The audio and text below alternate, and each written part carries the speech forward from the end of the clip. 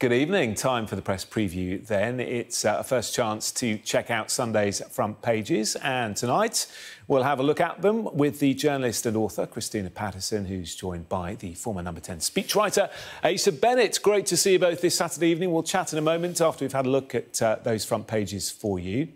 We're going to begin with the Sunday Express, leading with the headline, "For pity's sake, stop the boats," after 6 people died after they tried to cross the channel.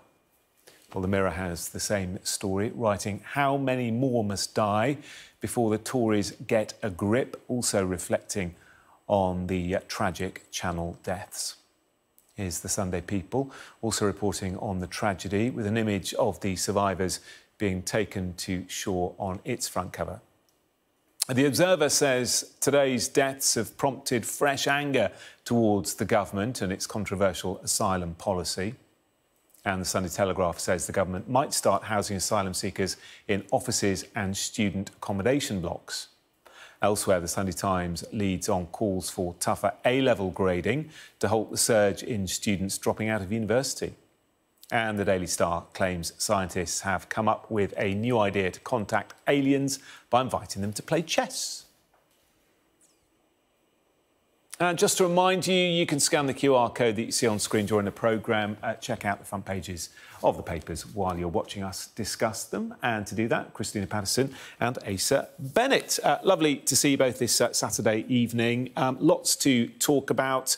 The awful events in the Channel, Christina, dominating the front pages. And interesting to see the front of the Express, "For pity's sake, stop the boats." Different papers coming up with different solutions, I guess, whether it's the Telegraph talking about increasing the deterrent, or it's the Observer talking about improving the means of getting here legally, or maybe it's a bit of both. But whatever it is, there needs to be a solution soon.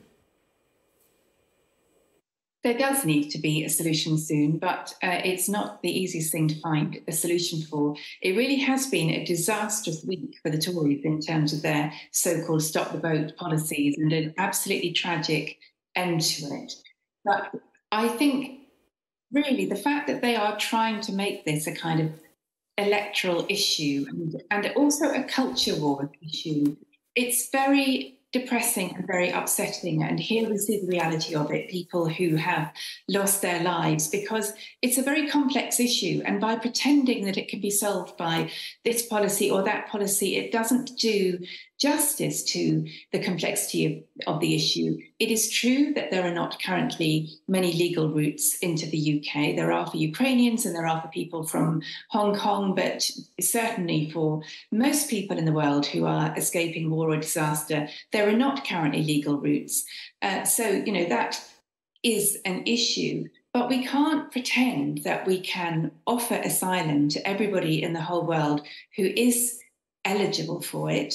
It's just not practical. And the reality is that these people are not getting, they can't kind of manufacture a boat and make it here on their own. They're getting here because of people smugglers who are utterly amoral, who are perfectly happy to see them die, taking their money and offering them boats that are likely to sink, and as we have seen tragically today, do sink, relying on people in both France and the UK to rescue them. What we need to do is to break the people smugglers' gangs. That's the key thing that needs to happen here. And offering endless amounts of more accommodation, deterrence or whatever is just not going to solve the problem. But it also has to be said there is an enormous backlog, and the reason we have so many people who have to be housed at the expense of the British, at the cost to the British taxpayer, is because we have this enormous backlog. So this is an issue of enormous incompetence from the government, but it is also true that there aren't simple solutions to it, and it makes me angry when people pretend there are. Yeah, front of the Mirror, Asa, "How many more must die before Tories get a grip?" A picture there of the lifeboat that was involved in that Dawn rescue. I mean, what are your thoughts on this? It's just almost impossible to come up with a solution to this, isn't it? And it has become so politicised. Well, certainly what's very striking is how this issue, in many ways, actually it cuts across party lines, because you have there the Express and the Mirror, both newspapers with very different political wings that they would sort of lean towards. And both of them are then shining a light on this and saying, this cannot go on, something must be done. Of course, as you're saying, the real debate is what is that something? We've seen this is, the government's view, this is their stop the boats week, when they really show that they've got a grip of the issue. And yet there's also a poll we've seen showing that only 1 in 10 of those surveyed among the electorate think that the government really is succeeding in trying to turn the tide here. And it really is striking when you see the scale of human tragedy like this. As Christina was talking about, the people, these innocent people, are basically victims of criminal smuggling gangs who are then trying to offer them, the hope of salvation, but admittedly on ramshackle death traps. And as a result, they're almost engineering humanitarian crises on our doorstep. And so that's why the government's trying to work overtime to try and stop, to try and destroy the deterrent, to apply deterrence, to destroy the incentive and to destroy the business model. But then, as you can see, these measures are all have their own complications, with the baby Stockholm having a sort of outbreak of Legionnaire's disease and what led seemingly bacteria-infested waters, instead of trying to get more barges in. The challenge goes on, basically. Yeah, well, let's talk about that next, shall we? Because it's on the front of the Sunday Telegraph. Ministers want more barges, Christina, for asylum seekers. We saw those 39, I think it was, migrants on board the barge in Dorset having to be removed because of Legionella, as Asa was saying. Are more barges the solution? Really not. I mean, they can't even make one barge work. This week has been a total farce. They finally got 39 people on that barge, and the minute they get them on, they have to wheel them off because of the threat of Legionnaires. So barges are clearly not the answer. I mean, as I said before, one of the central answers has to be to speed up the processing. The fact that people are waiting many months to get their paperwork considered is ridiculous, and they've enormously increased the number of staff in the Home Office. So I don't understand why it's taking so long for this, why there's such mass incompetence here. But barges are clearly not the answer. Well, are they not? I mean, sorry, Christine, to interrupt. But the Legionnaires thing obviously is a nightmare. But if it wasn't for that, are they really not the answer, or are they quite a sensible solution rather than spending millions a week on hotels? No, I don't. I'm not saying that it's wrong to put them on barges. I'm saying that they're not the answer.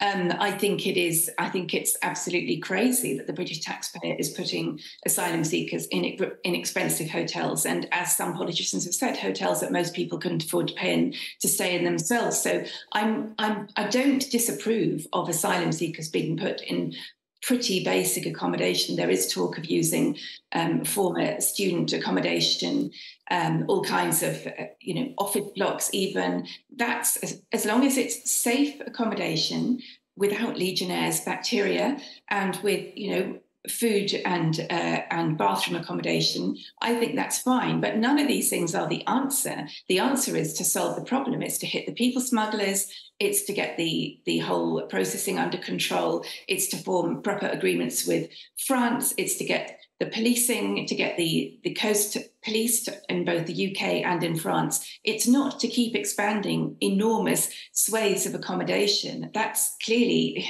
not going to, it's just going to increase the number of people coming over here if they think there's limitless accommodation to put them up.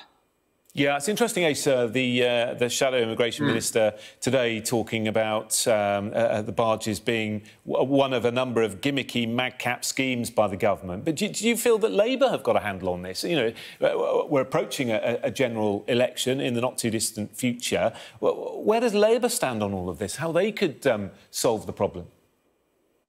I'm afraid Labour as the opposition, you'd expect them to criticise, yes, but then the government's natural riposte will be, well, where are your ideas? And they're being rather shy at the moment because they're obviously trapped between two sort of poles. And on the one hand, there's parts of their party that would want them to go full throttle in opening safe and more safe and legal routes. But then the argument can be that you're just encouraging more people to come in and apply for asylum, and and of course, then the others who understand, a post-Brexit Britain, you do need to try and show control over migration. You do need to try and have the work, as the government's doing, in which you work with the French to try and have more people, stay in Europe or the first country they land rather than going on to Britain, and just generally show that element of grip.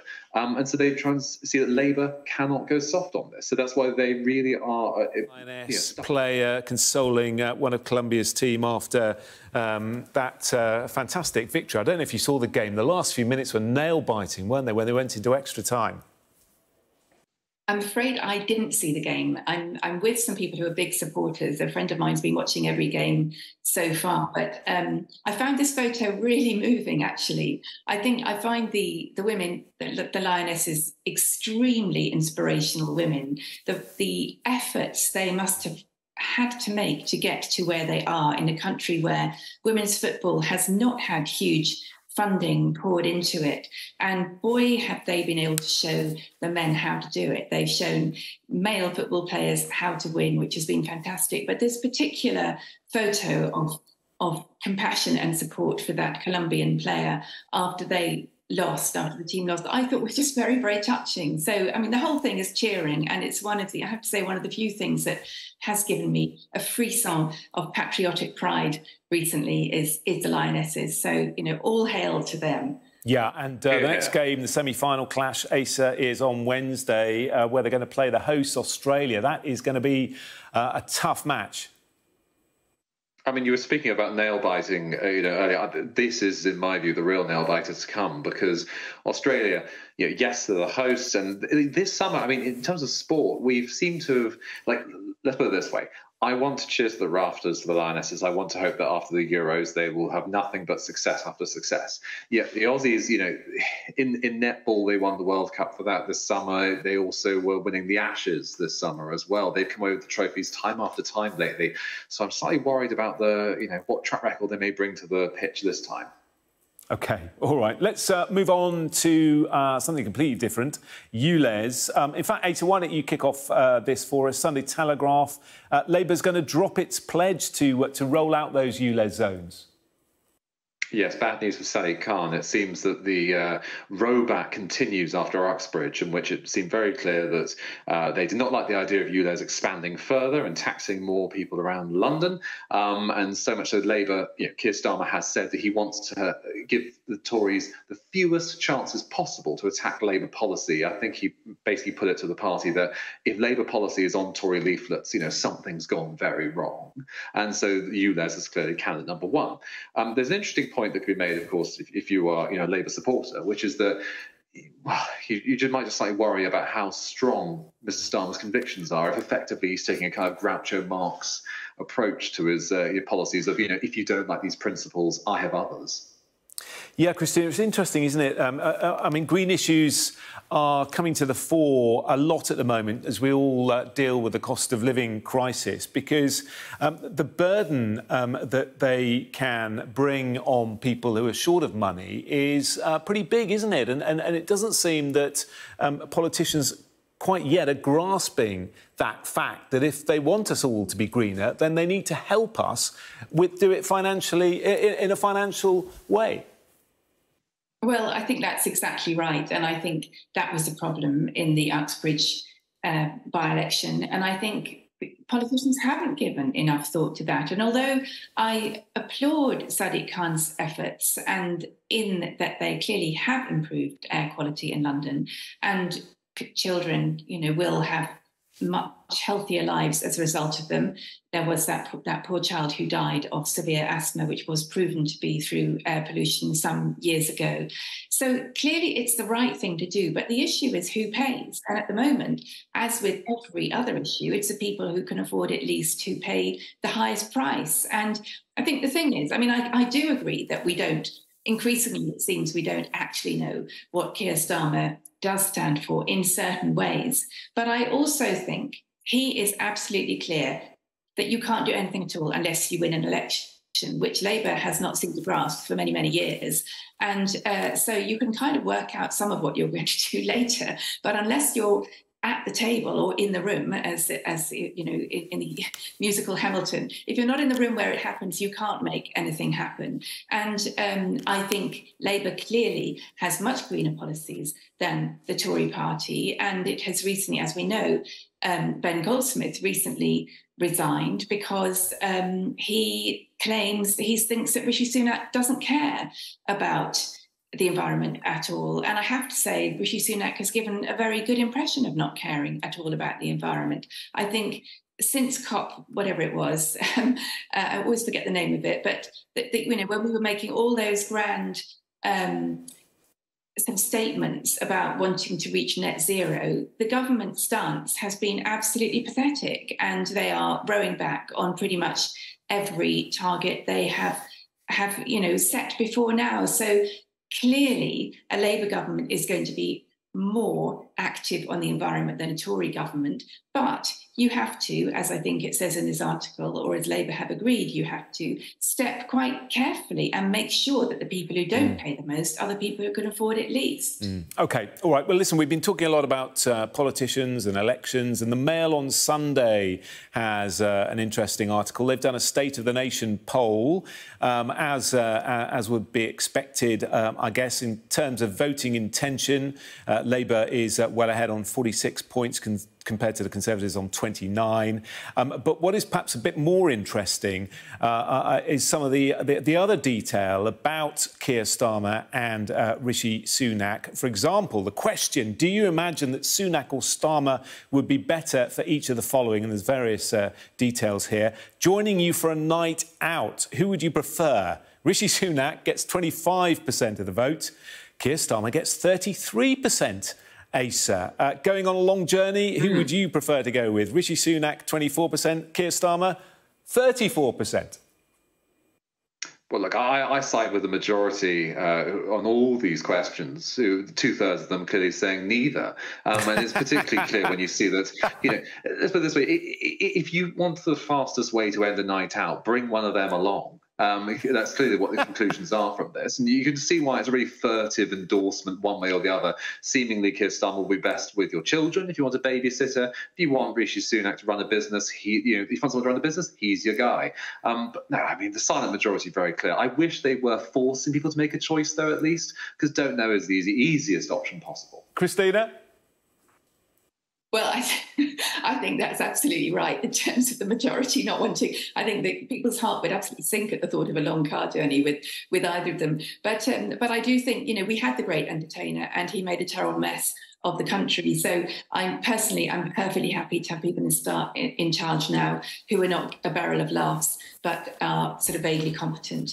And unfortunately, the Tories under Rishi Sunak are not showing themselves to be particularly competent, although it has to be said that Rishi Sunak is a lot more competent than his predecessor and his predecessor's predecessor, though it's not saying a lot. And I suspect that Keir Starmer will be pretty competent. He's a kind of solid, serious guy, but he will inherit such a terrible mess with this country that, you know, he can't perform miracles. So no doubt he'll have masses to grapple with and probably not do very well at a lot of it. But at least I believe he will be trying to do his best and he will be getting good advice and going with some of the evidence, which is not something that's happened all that much in recent years. Yeah, certainly according to the Mail on Sunday, Keir Starmer would be more reliable feeding your cat.